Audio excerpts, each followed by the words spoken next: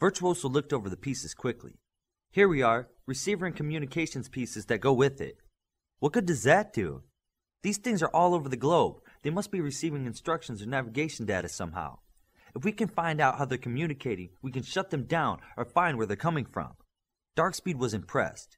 We need to get this back to Arthur. Arthur listened to what Darkspeed and Virtuoso had to say. He was impressed with what he heard and had Virtuoso turn her work over to the London techs. Arthur made sure they knew it was their top priority. Virtuoso was off quickly to see how Cosmos was doing. Arthur had Darkspeed stay behind. You've done good, Arthur said to Darkspeed. Between your alpha teams and the Farakas hitters, you've saved thousands of lives the past few hours. And the information we've gotten out of the captured villain is proving valuable. If this missile intel pans out, we may be able to stop some of the attacks. How is the fighting going? Darkspeed asked. Not good.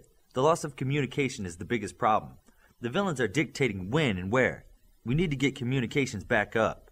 I'll ask my team if there's anything we can do to help on that point, Darkspeed said as he turned and headed back to his team.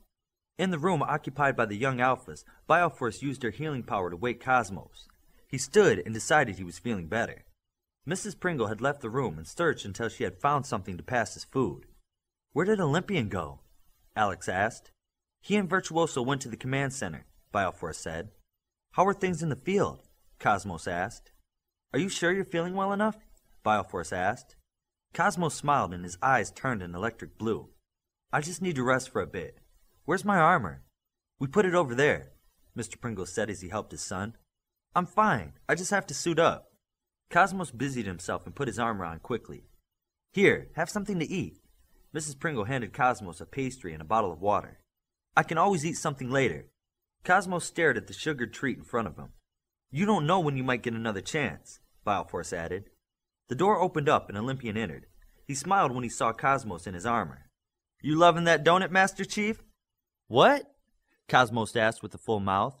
The armor, like in the video game? Never mind. It's good to see you up. Are you ready for the field? Olympian patted Cosmos on the shoulder as he stepped close. I am. How did we do at the hill? Olympian looked at Bioforce. You didn't tell him? He didn't ask. He doesn't know about any of them. Olympian slowed down and showed rare thoughtfulness in how he chose his words. You did your job well and saved most of them, but 8 were already gone. There was nothing anyone could do. Little Sophie? She was okay. It was the ones that were very little. Oh, I'm so sorry. Bioforce stepped closer. We also lost Hollow, Armory, Kron, Oracle, Ajax, and Dr. Noguchi. Cosmos reacted much the same way she did about her mother. He sat back down and started crying.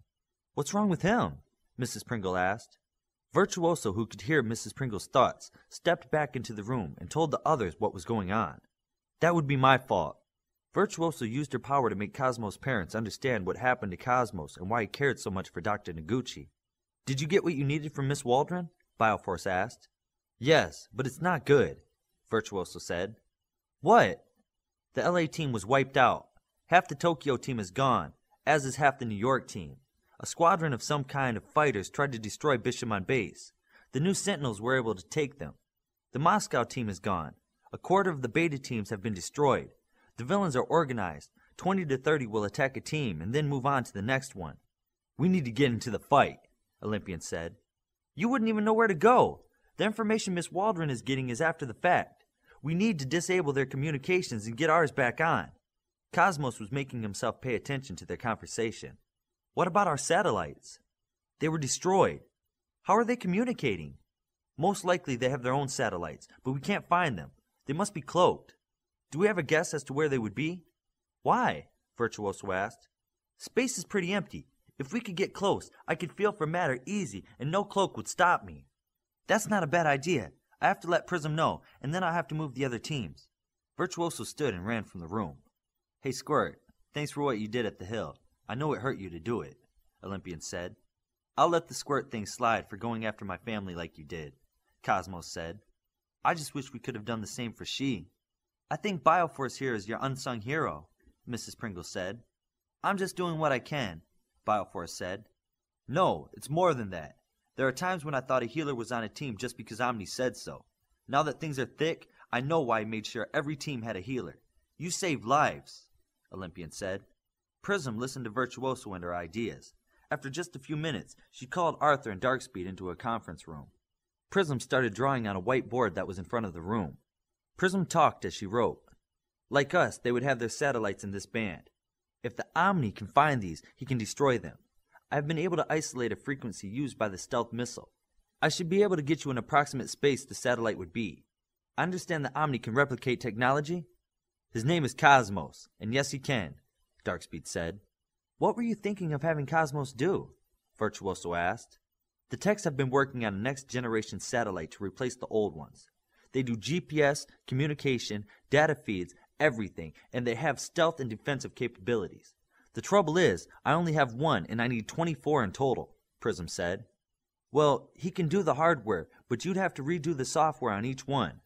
Get him on that first. I'll show you where the one is. While he does that, I'll try to find where the villains are hiding theirs. This sounds like a great plan. Do it, Arthur said. Darkspeed and Virtuoso hurried back into the room with the others. Cosmos, come with me. They have work for you to do, Darkspeed said. What kind? Cosmos asked. Making copies of satellites, Virtuoso said as she walked past him.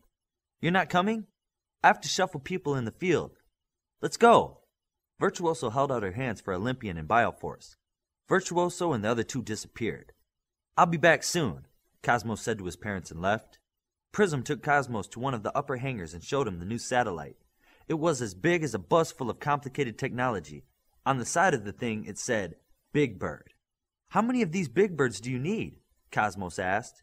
We need 24 more and this prototype stays here, Prism said. This could take days, Cosmos said in defeat. I hope not. These will be our eyes and ears. It's what will help us turn the tide. Prism stopped to look at Cosmos as he walked around the Big Bird. Is there anything I can do to help you? I need it quiet. I need to be alone. I need someone to make sure my family is taken care of. And I need lunch. A real lunch. I'll see what I can do. Prism went over to the other techs and had them leave the hangar Cosmos was in. Cosmos put on his helmet and turned off the sound from outside. It seemed quiet and helped him concentrate. He took his armored gloves off and walked up to the Big Bird. The Omni power came to the surface and his eyes glowed blue. Through his hand, Cosmos could feel it better, and he placed both palms on the satellite. The thing was so complicated, and he needed to be done quickly. It was almost overwhelming. Start with the basics and do one system at a time, Cosmos thought to himself. 24 Big Bird frames appeared around the hangar, taking up most of the floor space. Next were the fuel system, then the electrical, then the computer housing, and then the communications. Cosmos could feel someone enter the room and start walking toward him.